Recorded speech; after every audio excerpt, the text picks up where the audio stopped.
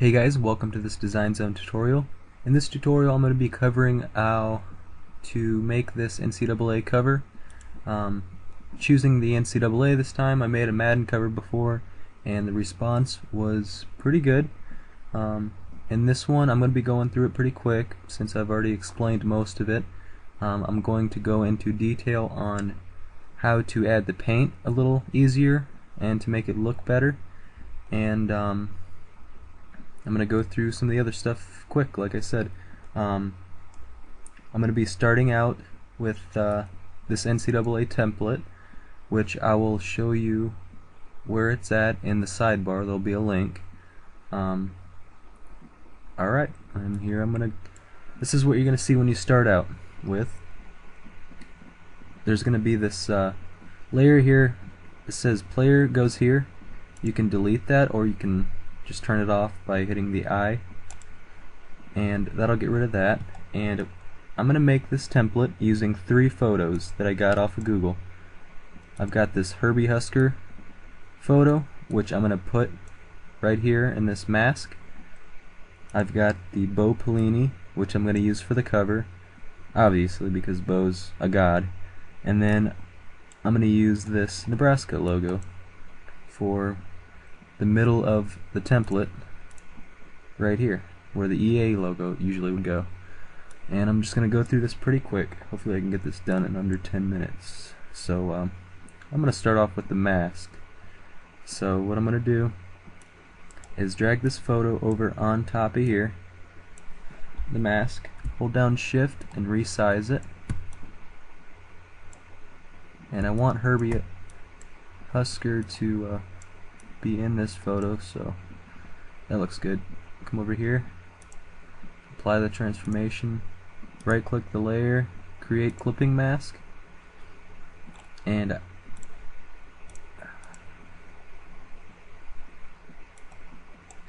I'm going to drag Herbie Husker just above the stadium mask, and then I'm going to right click and create clipping mask, and from there I can get a better view on how I need to move them, and that looks pretty good there. Apply the transformation, right click, go into the blending options, and add a cover overlay, gradient overlay. Change the color to, let's see, go with a red tint, and I'm gonna change the there we go. And then blend mode, I'm gonna go to color. That'll give it a little red tint to it, and I like that just the way it is. Just kind of move it. That looks good. Alrighty, now I'm going to minimize that and go into my Bo Pelini picture here, and I'm going to make it so it fits on the screen so I can cut Bo out. I'll go up here to the magnetic lasso tool, just like I did in the Madden cover, and just start chopping him out. You'll see how fast you can do it here and how easy these are to make once you start making a few of them.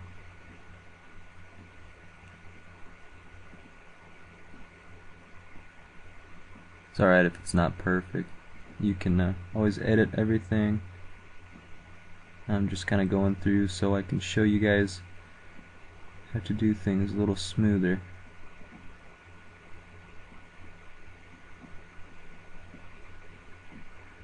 And once you've got it, click, right click, layer via cut. Come over here to the background, delete. And another thing you guys, okay, and when you've got your player, or your coach in my case, cut out the way you want, you can go ahead, drag them over into your template. And I need to do a little bit of resizing here. Hold shift and drag, just to kind of expand him and get him out of the way of Herbie so we can still see Herbie in the background. Maybe rotate it.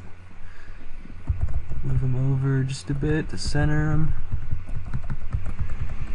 and don't forget to come over here And you've got them. Actually, that's a little bit too much. Okay, once you've got them where you want them, come up here, click, and apply the transformation. And voila. Now we are going to put the Nebraska logo right here. So find your logo, and here's my logo. Drag it over, size it, make sure it's got a white background, or else you're gonna have to do a little color editing. Makes it a lot easier if you just make sure it's white. And then once it's resized, you can move around and center it. That's pretty good. It's nice and centered right there. And I'm gonna do a little effect to Bo Pelini so he fits the cover more, so it makes it more of an even tone. I'm gonna go to Bo's layer here, image, adjustments, and I'm gonna boost the contrast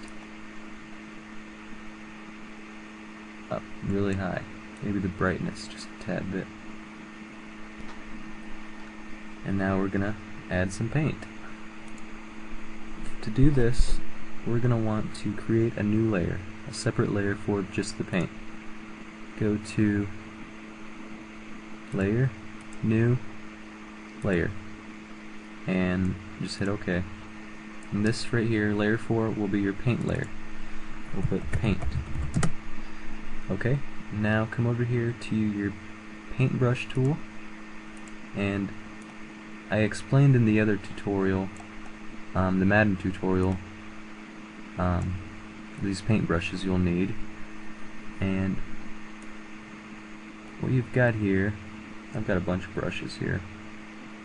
You'll need to download these separately. You can download them for free. Just go to Google, type in Photoshop paint splatter brushes, and you can just download them for free. I've got a few here that I use. And what you want to do is find one with, let's see here, I like these ones here better. What you want to do is find one where you can use the edges.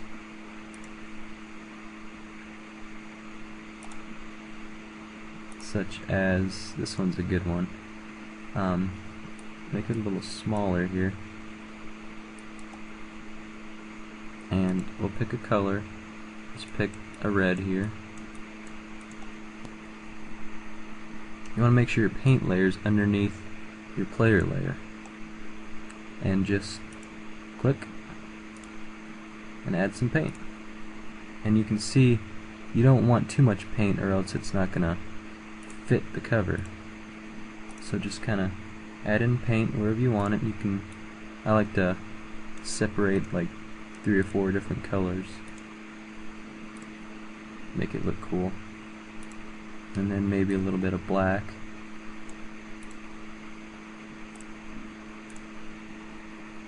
That's pretty cool looking. And then you don't want this paint to stand out too much, so you come to your paint layer, go to blending options, and turn the opacity down just a bit.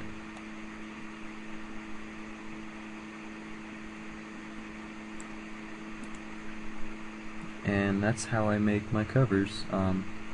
Obviously you can spend a little more time on the paint.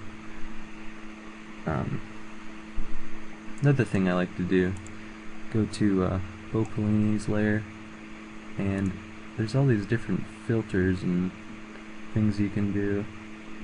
I forget which one I use the most. There's all this different cool stuff you can add, and then if you don't like it, you can always get rid of it.